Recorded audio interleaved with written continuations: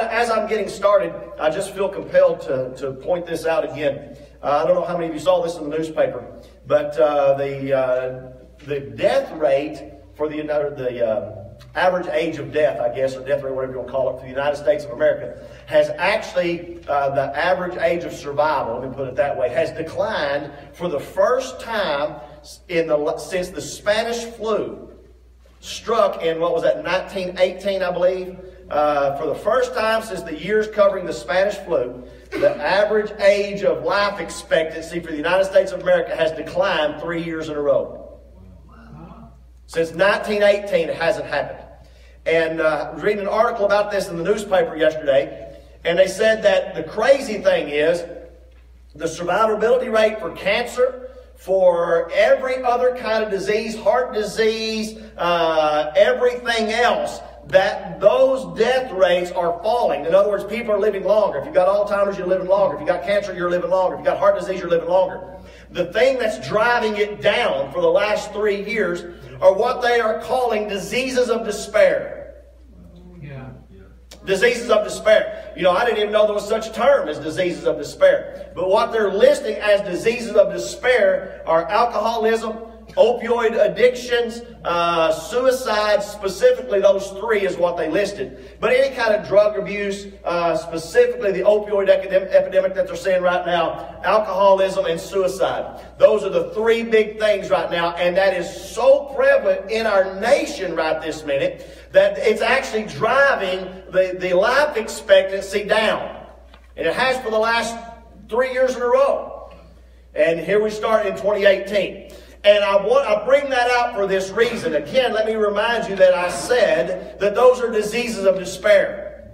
Now, I want to read you some scriptures out of Isaiah. It has nothing to do with what I'm supposed to be teaching tonight, but I want to read you some scriptures out of Isaiah chapter 61. I read these scriptures to you all the time because of our vision here for the church, being a lighthouse. And y'all know, I've looked back, I think I've been saying this since 2013, that we are called for rescue, recovery, and restoration.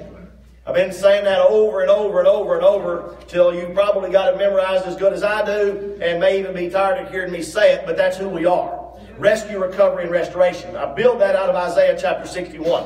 And I want to remind you in Isaiah chapter 61 verse 1, He sent me to heal the brokenhearted, to proclaim liberty to the captives, and the opening of the prison to those who are bound. In verse 2, to comfort all who mourn. In verse 3, to counsel those who mourn in Zion, to give them beauty for ashes, and the oil of joy for mourning, the garment of praise for the spirit of heaviness, that they might be called trees of righteousness, the planting of the Lord, that He may be glorified. And I want to tell you, there is absolutely no answer for the diseases of despair in the United States of America minus Jesus Christ. There will not be an answer to the opioid epidemic. There will not be an answer to suicide. There will not be an answer to alcoholism and the things that are driving the life expectancy in this country down until we open the doors of the floodgate for the rescue, recovery, and restoration of the Prince of Peace, the King of Kings and the Lord of Lords. And so with that said, we're about to do a healing conference. We got that coming up January 27th. And on January 27th, that's a Saturday night, starting at 6:30. As you know, we're specifically targeting the Hispanic community for our Hispanic people that have started coming. But that is not going to be just for the Hispanics. We're going to be doing everything in English. We're just going to have a translator, okay? We're opening the door for everybody. And I want to tell you something. There are people out there that you're rubbing elbows with every single day that you know that are suffering with a terminal disease called diseases of despair. And there's only going to be one answer for them. They're either going to find Jesus Christ or their disease of despair will destroy them in the end. Let me tell you again the solution for what Jesus Christ does for people who are infected with the terminal disease of despair. He said, I came to heal their brokenhearted. I came to proclaim liberty to the captives and the opening of prisons to those who are bound. Opioid addiction is a prison that binds the mind and the body and the soul. Alcoholism is an addiction that binds body, soul, and spirit. Despair is a disease that binds body, soul, and spirit. Anxiety, depression, all of that falls under these diseases of despair. But I want to tell you something. Jesus Christ is the answer. So you do whatever it takes. The Bible says, go out and compel them to come in, go into the highways and byways. You make sure they know that Jesus Christ the righteous is the answer. He is the rescuer, recoverer, and the restorer of their soul. You make sure they know that there is an answer for their despair. Amen. Amen. Amen. I don't know how many of you, I know I'm talking around Melissa here tonight because she just had a first cousin that committed suicide this week. His first cousin, is that right? Second cousin. Or a cousin. A cousin that just committed suicide. Died at 3 o'clock last night. What happened?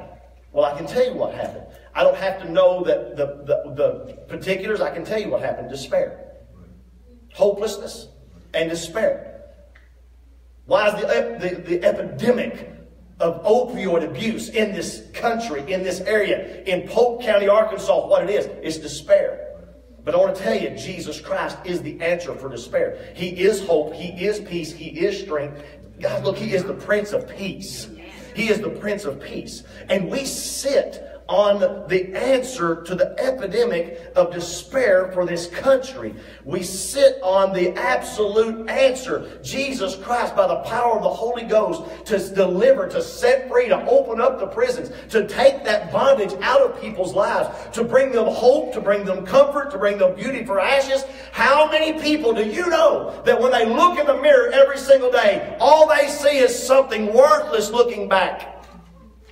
How many people do you know that when they look in the mirror, that the things, the despair of their life, stares back at them, and they can't see hope, and they can't see peace, and they can't see value. All they see is brokenness. All they see is ashes. But I'm telling you, Jesus Christ rose from the dead for this answer. I came to do this one thing. I came to bring them out, to give them beauty for ashes, oil of joy for mourning, and garment of praise for a spirit of heaviness. The enemy comes to kill, steal, and destroy. He comes to drag them down that rabbit hole of hopelessness. But Jesus Christ is the answer. He is the light in the darkness. He is the God of the black darkness. He knows where you're at in that black darkness. He is the light that brings you out of the darkness.